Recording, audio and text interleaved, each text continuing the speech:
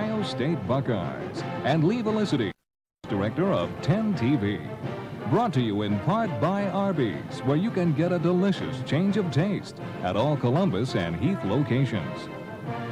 And by Graham Ford, home of the big ones, 707 West Broad at I-71. And by Buckeye Federal Savings and Loan Association. At Buckeye Federal, we'll show you the way. And now, here's Woody and Lee. Well, the Ohio State Buckeyes romped over the Badgers of Wisconsin in Madison today, 49-14, and the Buckeyes played nearly perfect football, just like the weather in Wisconsin. It was a beautiful football day, and that's exactly the way the Buckeyes reacted. The defense really controlled this football game, and they gave you some points today, Coach. As a matter of fact, we didn't play nearly perfect ball, Lee. Not on offense. We played rather, well, this is the worst offensive game we played since the opening game of the season. Defensively, I thought we'd improved because they gave us excellent field position. Well, they gave us one touchdown on a blocked punt, gave us another on an intercepted pass, and we'll get to see those here, too, and we have the men who did it. And then they gave us 3 other interceptions in which they gave us excellent field position. So actually, the offense didn't do very well today, but the defense did. And we put them under great pressure right there before the half, and they finally buckled a little bit and got scored on. But other than that, I thought they played real good ball. Coach has got a couple of changes of pace today. He's going to diagram some plays on the blackboard. And, no, we're not going to diagram play. That sounds sort of... too technical? No, well, somewhat, but sort of prosaic, too. But no, this triple option you see us run every week, it's a very intricate thing, and I thought we might just go over it briefly so he can try to find the ball. But if you find it, you'll be defensing us too well. But it's something that belongs strictly to college football. The pros don't even try it. High schools, some of them try it, and a few of them run it fairly well. But it's a college thing, this triple option, and you have about a 20th of a second to make up your time, make up your mind what to do. And we felt our young quarterback this year has come along very well on it, picked it up extremely well. Of course, Rod Gerald did it, and before that, Cornelius Green and fellows like that have done an excellent job on it, but it is not easy to pick up. It takes a couple of years to do it, but this young fella did some shortcuts on it and does a good job on it. This game started with some controversy. Team physician in Madison decided... let's not give him credit. As a well, matter of fact, whoever it was, they talked about the chop block. And will you explain that to us? I might even go on a little bit that in the blackboard. We've been double teaming the middle guard for years, so has everybody else. But what they do when they get that middle guard up, now they've said, and they're absolutely wrong on it, that the center straightens up the middle guard. That isn't true. The middle guard straightens up the center. Got it and then makes himself very vulnerable for a side swipe. As a matter of fact, when Bill Willis was playing that middle guard, he was so efficient of standing up that center that they were side-swiping him 30 years ago, longer than that even, in pro ball and in college ball. So it's been going on a long time. We try to keep the block at the hip so we won't hurt anyone. But occasionally a kid will get lower, he'll have farther to reach than he anticipates, and you do get down there, and you can hurt a youngster, and we surely don't do it on purpose. And for a doctor to come out and name names on youngsters, he's very, very unprofessional and could be open to civil suit, I would assume, but I don't think any of us will do that. I think he should be cited to his professional committee on it, though, because he's totally wrong. The thing I worried about, the thing we've tried to do in football this year, is to avoid any violence or bitterness in the game. And this was the thing that we all worried about, that something like this. As a matter of fact, we were going to open the game with a play up the middle. And I went to my coach before the game and I said, maybe we better not do that. Have you ever thought what could happen if we did run that play up the middle and this youngster got hurt on the first play in the game? It could have a terrible crowd effect. And we did go ahead and run it, and fortunately we made yardage on it, and fortunately the youngster did not get hurt. But things like that can grow out of hand and out of proportion so easily. But we're not out to hurt anybody. Doggone it, we got a youngster hurt today that'll be out for 2 or 3 weeks, a great youngster, the most polite kid on the squad, as I've told him a dozen times, Ray Elliott. And we lost him today on merely a shoulder tackle, was all it was. And he got a dislocated shoulder, had to be taken inside to reduce the dislocation, and he'll be out for probably 3 weeks. Whether he'll make the last game of the season will be very problematical. And he's a doggone good football player and a great youngster. We sure hate to get him hurt, and I'm sure they didn't want to hurt him either. As a matter of fact, we coaches are always getting together and comparing notes to see how we can reduce injuries. So we're not out to hurt one another at all. Let's take a look at the offensive highlights of the Ohio State-Wisconsin game in Madison. Quite a crowd there. A lot of people turned out to see the Buckeyes play. I should say the defensive highlights. These are the Buckeye defenders. That's a great play there. Doggone it, right in the end zone. Number 15 got that one. And they were down in there on that one. That was Alvin Washington, I should have said. Pretty good stop in there. Who was the first in there? That's Alvin Washington again. I think we got him for the show tonight. Byron and Sullivan. Yeah. All three of them in there. Now they tried to run the triple option inside. We did a pretty good job stuffing it, didn't we? And that was Cousino stops Green. Here's Gary Doolin and Tom Cousino stopping. Let's see, play. Okay, here's your block punt right here. We get it real clean. We felt all week we could get it. I know Coach Hill told me at dinner the other night they knew they'd get it. We didn't do a good job of recovering. Otho Watson, a freshman, finally got that ball right at the edge of the end zone.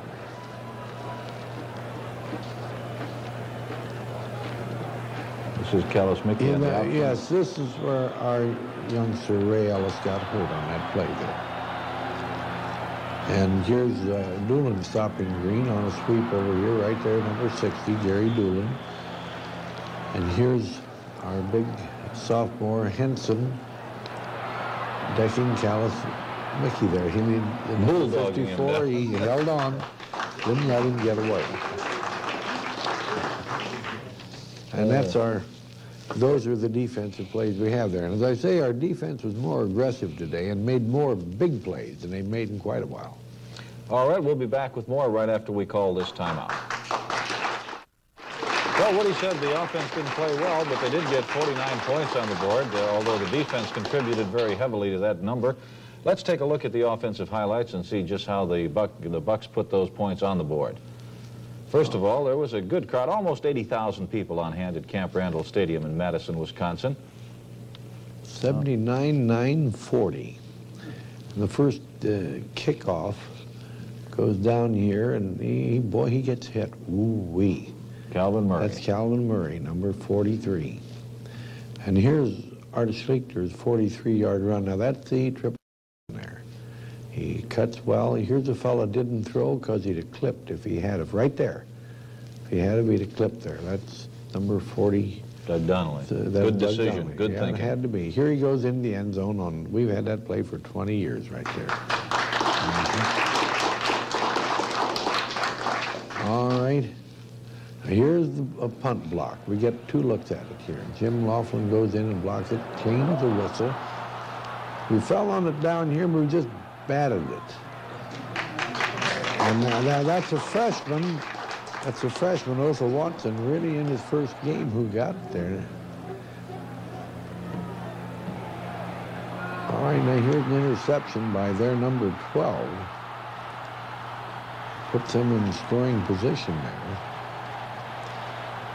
And here's their touchdown.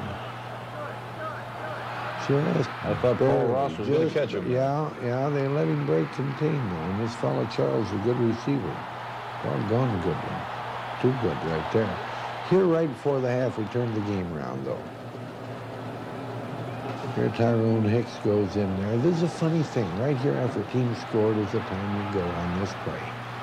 So he got hit right there and he broke it. That's Tom Waugh trying to catch up, but Tom, you're not going to make it.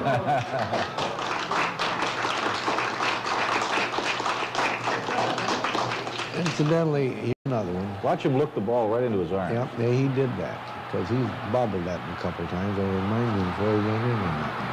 Tom Wall's pretty fast. We'll get him out for track this spring. And there's Ricky catch. Johnson giving him a little escort, and again deciding not to clip. Good decision. Here's Vince Skillings. Vince Skillings. This is the third quarter. Here he goes some 60 yards. All the way. He picked up a real good block, but you can't see it. It was a humdinger. So he goes in. All right, now here's Todd Bell recovering one of their fumbles. This good back they shifted from quarterback to tailback, number 11, and he fumbled right there, and we took over and went in and scored pretty quickly. Here's Castagnola going in for his first score right there. That's the triple option again. And here it is again. See, there's the fullback. They thought he had the ball, but he didn't quite. All right, and here's fumble recovered by Todd Bell again. He got 2 fumbles today, right there. And notice how he covers the ball. All right, and here's Cassie's other touchdown. That is not a triple option.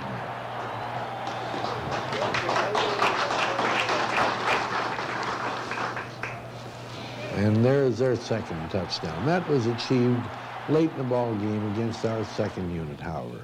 Okay, Coach, how about explaining that triple option? I've been promising to go over that triple option, and we haven't used the blackboard on this show for years, and we won't make it too long or too boring.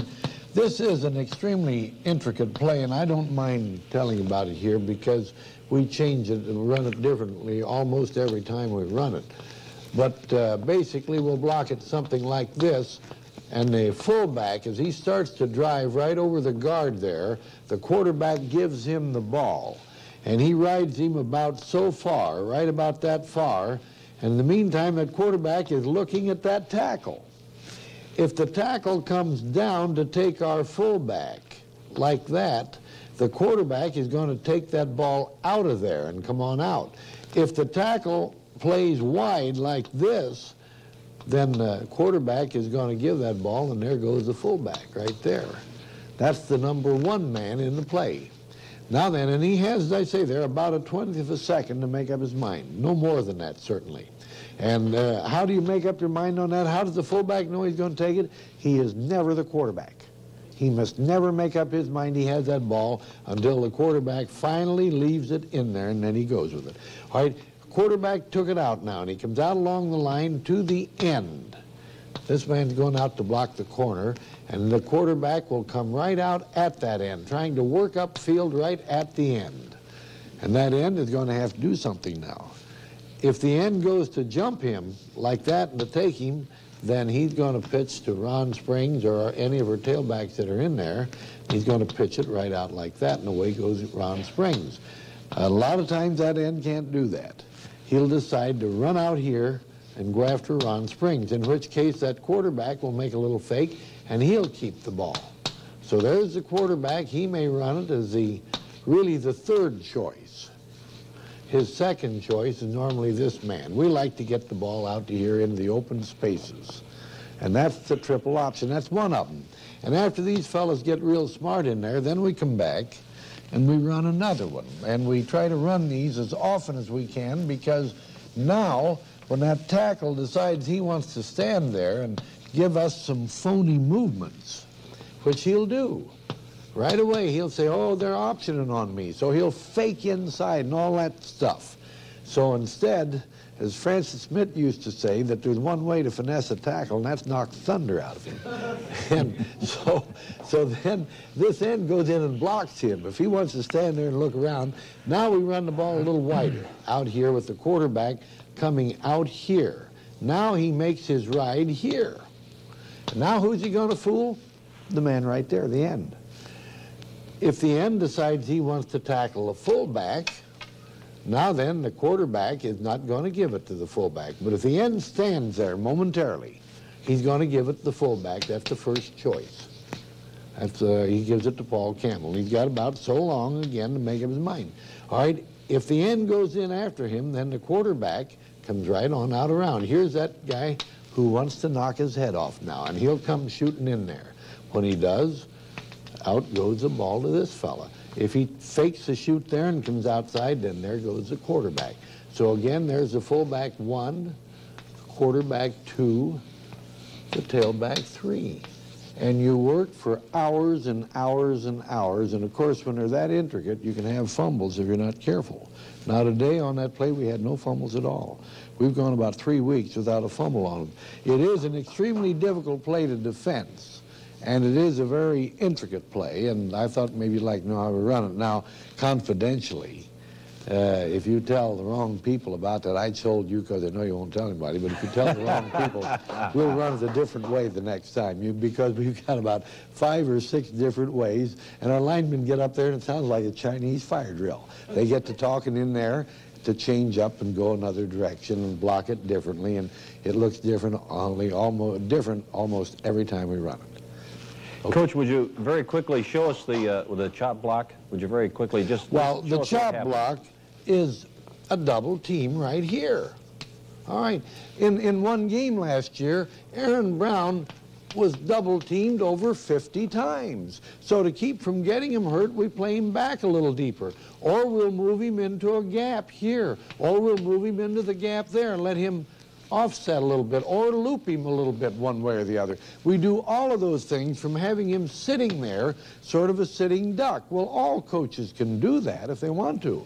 But to let him sit up there all the time and have him straighten this man up, he's going to get punched quite a bit there. But you've got to move him around because you sure don't want to get him hurt. And we played Aaron Brown there for 4 years, and he never got hurt. He got banged up some, but he never got badly, fortunately. Okay, Coach will be back to talk to the defense right after this timeout.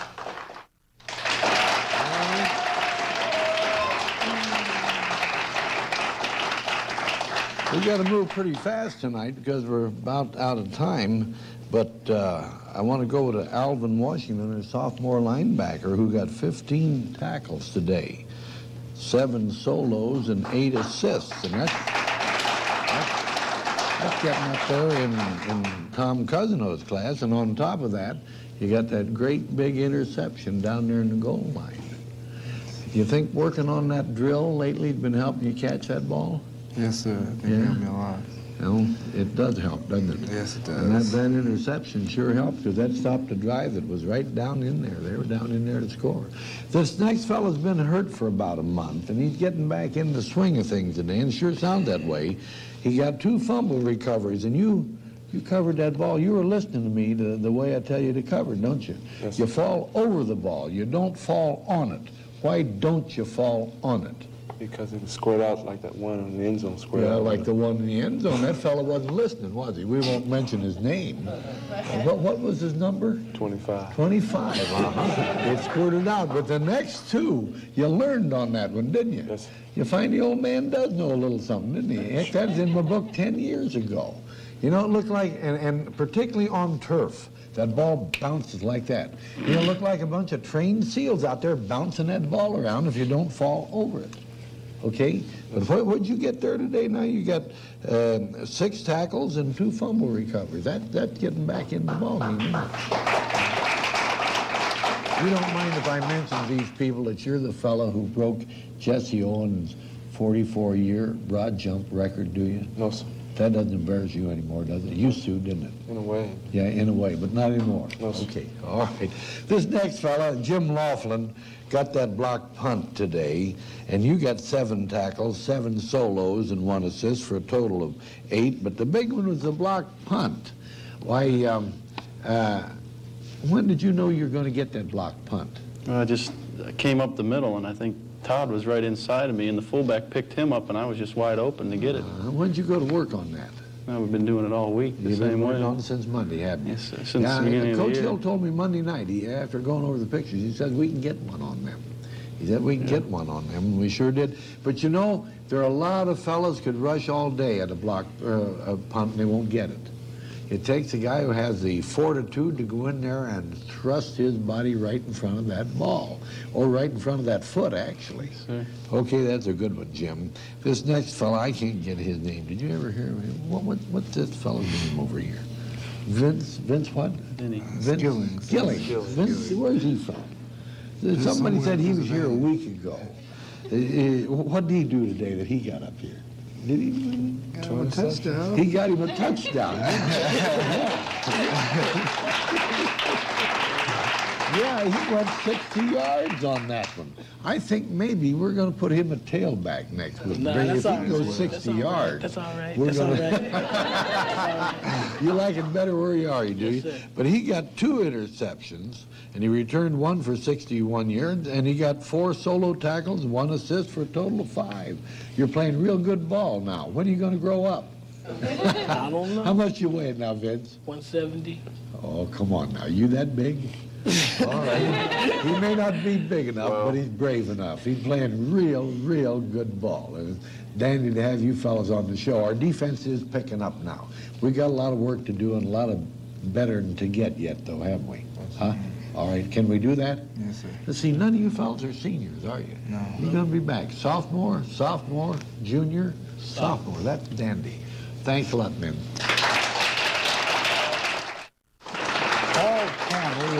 Fullback. And today, let's see, you had about 17 carries and 74 yards. That isn't great, but that's pretty good. And you're hammering that defense pretty well up the middle. You did have a fumble in there today. Let's talk about that, because we got to get rid of those darn things. True. What happened on it? I just got careless and I picked the ball too low. You got Dude knocked it careless, out. didn't you? That's why we have to keep yelling at you. You don't dare be nice to you on those things, because it's when you take that ball for granted that you're going to fumble it. True. Yeah. And that's the first fumble you've had since when? Have you had one this year? That was my second. Your second. Yes, that's Well, too okay. many. Well, yeah, that's too many. That's right. Because Paul's been having a real good season, and that stopped the drive for us, didn't it? Yes, it did. Yeah. We got that first touchdown too easy, don't you think? Huh? I What do you don't think know. about that, Keith? What do you think about that first touchdown? Did it come too easy? We got, what was it, 80 yards in 7 plays, something like that? Yes, it wasn't that difficult, but I think we started our drive out very fast, and that's what we wanted to do. We wanted to start out fast. That's right. And if we could just gotten a couple in there, Paul, because we'd started that second one off the 2-foot line. If we could have marched 99 yards in 1 foot, that'd have been dandy. And we're going. I know. Sure. What are you learning about that offensive tackle play? What's the hardest thing to learn about offensive tackle play? The hardest thing to learn, I think, is pass protection. It's very difficult because your man can beat you anyway. It's very difficult. You have to study your man and know how fast he is and how strong he is in order to beat him. Are some of them a lot better than others? Oh, of course. In any other position, it's the same way. Yeah. Mm-hmm. And you study them during the week? Yes, I try. When do you get the first look at this man this week? Most of the time it's on Tuesday. On Tuesday? Mm-hmm. Yeah, the one this week gave you some trouble, didn't he? At times he did, yes. He played a little different than I expected. But you think that's the toughest thing you have? I think it is, No, pass but protection. This man's been playing super football for us, always above 70%. For a tackle, that's doggone good. This next man, we put him in right for the half, and he had bobbled a couple before this, and I'd been on him about it. Isn't that right? Yes, sir. And boy, he made sure he had that ball, and a couple of guys got a shot at you, didn't they? Yes, But you they did. picked up your feet. And incidentally, Tyrone Hicks is the Big Ten sprint champion. Nobody's going to catch him once he got out there. They gave you a real good hold, didn't they? Yes, they did. When did you know you're going all the way? When I became 101, when I got past about the 30, 40 Is that right? You knew you were going all the way Yes, then. I did. Well, we'll have to give you a chance to do that again. Think you can? Congratulations. Keith, somebody once said you can't advance to victory, right?